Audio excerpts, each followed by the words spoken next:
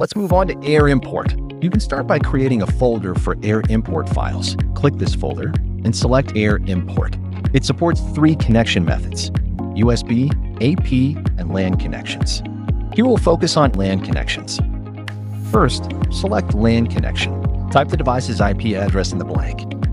On the device interface, long press the LAN button to open the local IP settings.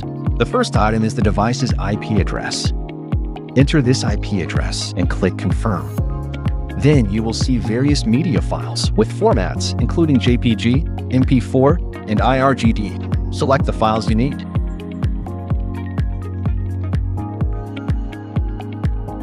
If you also need the corresponding visible light images, select the option above.